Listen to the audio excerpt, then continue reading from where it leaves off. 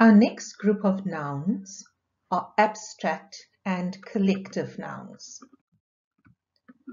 Abstract nouns are things you cannot see, touch, hear, smell, or taste. It is a feeling or an emotion or a quality or an idea. And here are a few examples. Fear, luxury, joy, honesty, democracy, marriage. Identify the abstract noun in the following sentences. Sipho had great trust for the police officer. So what feeling did he have? He had a feeling of trust.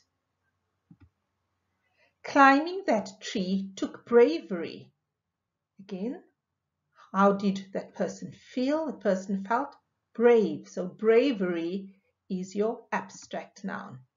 My grandmother is full of wisdom. Can you do this one on your own?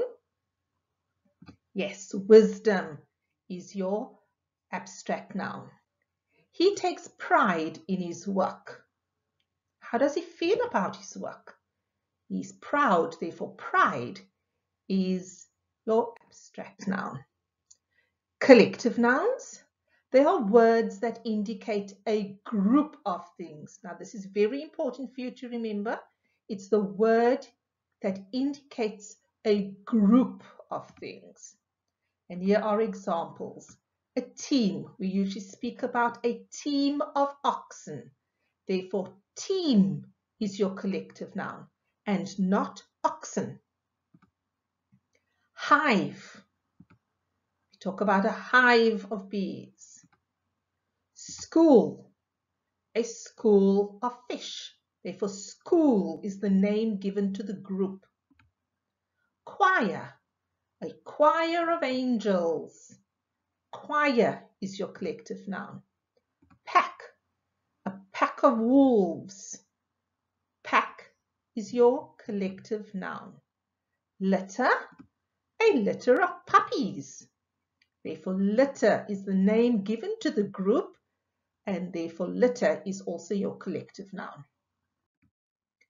Here is a long list of collective nouns, and there are many, many more that you have to remember.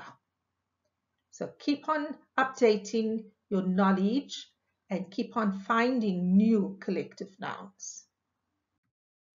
Let's find 4 collective nouns in the passage. I remember my first outing like it was yesterday. My schoolmates, teacher and I visited a farm. Once we arrived, a team of horses pulled us on a hay wagon to the barn.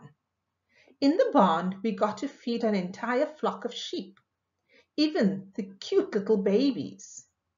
Next, we witnessed a herd of cattle being fed and milked. I will never forget one particular part of the outing. My best friend and I collected small bundles of sticks in our pocket throughout the visit. We kept them as souvenirs. Now take some time and find those collective nouns. Did you find team, flock,